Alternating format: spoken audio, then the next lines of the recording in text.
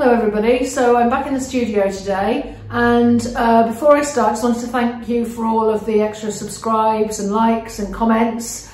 Keep them coming. I really love all of that, and it's really helpful and kind of you to do that because it keeps me going with these videos. So I'm having a bit of a hectic time because next weekend, which is the 26th and 27th of June, we're having an open studios event here at Wood End, which is where I have a studio in an old mill in the northwest. So if you're local, please do come along. But what I want to talk to you about today is kind of what's behind me here. If you remember from some previous videos, I was talking about moving on to starting new works, and I showed you how I prepped up the panels and the canvases and so on. And what I want to do today is talk to you about the sorts of how I bring that work I do on location into the studio, and why it's kind of important for me, even though I don't really use the work directly to copy from. That's not how I work. I wanted to be able to share with you the sorts of how I kind of do it, really, how I use the work in a very broad way as a way of getting me started with those paintings. So up in the studio on the walls now, I have these two new sets of work. On this side, I have the spring woodland, and on that side, I have what I'm calling my side of town, which is this wonderful panoramic and with a valley that I can walk into. And so what I'm going to do is I'm going to move the camera so that you can see each of those sides better, and just talk a little bit about the significance for me of having these things plastered all over the walls and why I kind of do that. So without further ado, I'm gonna sort the camera out so that you can see one side of the room more clearly. Okay, so this is the work I created on location in the spring woodland. So I was out sort of April time, so quite early on in the spring, to capture that sort of, real beginnings of spring, and that's what I'd like this body of work to be about, really. So on this side, I've got a whole range of charcoal drawings, and then mixed media studies that I do out on location. And then over here, I've got, actually down here, I've got some thumbnails, small thumbnails, mixed media, but done over in a few minutes, so I can really sort of focus in on what it is I'm interested in. Similarly there, some black and white versions of those. And then I've done this concertina, which I do for most of my landscape subjects. And if you watch my videos for a while, you might have seen the Edgelands one where I took you through the process. So I pre-prepare these with some papers in the studio and some inks. I then work over them on location, I bring them back and I kind of edit them and simplify them. And then over here you will have seen probably some videos of me actually working with colour out on location with pastels very quickly, and then using those in a kind of collage approach, using scissors out on location and these kind of coloured backgrounds. So a whole sort of range of studies. And you may think, well, what on the earth would you do all of that for if they're not paintings and they're not finished works? But they kind of give me a lot of guidance, really, and a lot of understanding about what it is that I'm interested in. And the reason I put them around me in the studio is because it kind of almost gives me that feel again of what I was feeling and how it was when I was out there. So when I'm doing my paintings, although I'm kind of responding quite intuitively in the sense that I'm not planning them and I don't know I'm putting that there and that there, I just work at them and they kind of take their own life. I don't think they take their own life without any of that kind of perspective and background in my head. And by having these, it gives me that sort of feeling back again, and that sort of maybe even that kind of comfort of having these things around me. And what I also do, and you may be able to see it, I've got a sort of a list of things here. And so what I do is I kind of write down words and notes and things. So those things are sort of almost like a checklist that help me in the paintings. What is it that I was feeling out in the woodland that I'd like to capture in my paintings? So if I'm looking down my list, I've got this one here that is fresh simplicity, and I've put Japanese. And I suppose that's just one of the feelings I had when I was out there, this sort of real freshness of early spring. There's a sort of a simplicity to it, and there's that sort of sense of Japanese design about it. And I think that's something that I kind of know what that means, and I will hopefully be able to use that and sort of almost sort of say, look at my paintings and say, are these reflecting that description? So that's something I do quite a lot of. And the other thing that's quite useful is that by being out there and doing a lot of this colour capture, these backgrounds, for example, are almost like my colour palette in the making.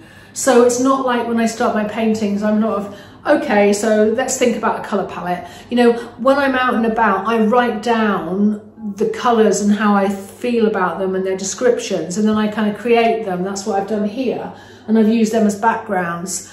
And then I'm going to use those when I'm painting and developing. So it's almost like it's part of quite a bit of work is done for me by the process of being out and about and exploring. And I bring these back into the studio to provide me with that sort of framework, so that it gives me that sort of support as I'm working. So I hope that helps, and I'll turn around now and share with you the other work, which is My Side of Town. And I've introduced and talked about this a little bit before, but just so you can kind of see the sort of, understand the stuff I've got on here. I've got the panoramic photographs over there. I've got a series of black and white drawings. Some of them are literal views. I've got some simplified drawings here, line drawings. And then I've got some additional colour pieces here, and some mini collage works, much the same as I do thumbnails, but with collage there. And this whole range of work has been done over a period of time, actually, because I started getting very interested in what is called Lisley Brows, which is this wonderful valley with a panoramic view, very early on in the first lockdown. So right way back at the beginning of 2020, or April, May time. And so quite a few of these studies I did then. And subsequently I've been using this location to sort of develop more work, and I've been doing that with the St Ives School of Painting. So some of these black and whites, line drawings have been done through that. But it's all really about unpicking and understanding what it is I'm interested in with this wonderful valley and view. And this pink piece here, which you probably hopefully can see, was done very recently, and it's typical of my mixed media way of working, where I'm on location acting quite intuitively, and I was trying to just capture the wonderful rhododendrons that are right down the banks, all in bright pink at the moment. And so in terms of what this kind of, why I put all of these over the walls, I find it just very helpful in the same way that I was talking about the spring woodland. Having these really gives me some anchor points and gives me some understanding, so that when I start my paintings, and these ones are going to be kind of long panoramics, but they are probably going to be less representational than they are, you know, and they're probably going to be, you know, sort of semi-abstract, maybe more abstract, depends on how they turn out.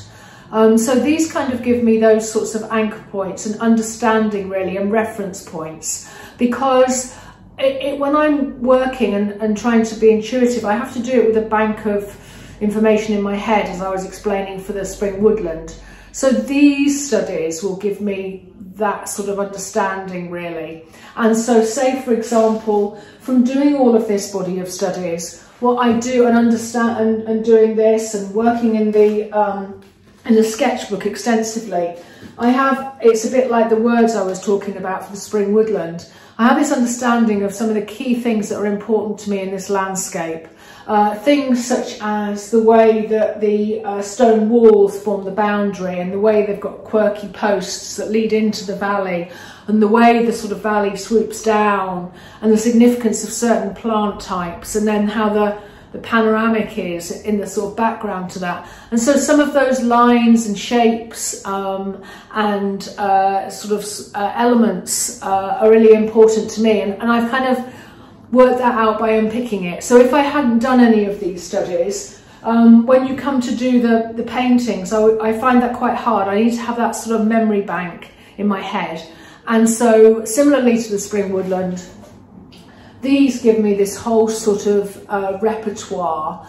And what I will do from these is not only will I paint on the panels and on the canvases, but I will also develop studies from the paintings, if you like, to sort of work things out and understand things. And it's through this body of work here, which is some black and white, some colour, some collage, that I kind of have my sort of, it's almost not exactly a safety net, but it does provide me with some grounding. If I'm going to be courageous in the painting and I'm going to go for it, having these references and some ways of unpicking things, and this is a sort of a background, just helps me. And maybe it would help, you know, if you're a painter, maybe that sort of thing helps you too. It's interesting to know we all work quite differently. But for me, having this, as I say, in the studio, is just a really nice sort of start point for me. And it could be, although I said I won't use these directly, there might be certain things that I start doing on the painting, and then I will come to this wall and look for how that could be, you know, what it's about and how I could kind of develop it in the painting. And then I might well be referencing maybe one of these small collages or one of these original drawings as a way of getting a foothold into what it is that the painting is, where the painting is taking me. And I think in the end with these things, the reason I said that I'm not copying these is because I think what happens is these are start points. And when you start the painting, you get these start points, but then the painting sort of develops on its own in a way, and then you follow that. So the painting takes over and the process of the painting takes over. But inevitably there is this dipping back and forth. And as the painting develops, there are points I find when I get really, I kind of reach brick wall stuck points. And so having these to sort of help me understand, and certainly with the words and everything as well, it just gives me that sort of, that help. Anyway, so I hope that's helpful. It's just a way of, you know, me explaining, this is how I set up my wall so that I'm painting in one corner and I've got all these, you know, sort of drawings and everything on the other. I just thought it would be useful to sort of share that with you. So thanks very much for watching, and please do like and subscribe, and I'll catch you next time. Thanks a lot. Bye-bye.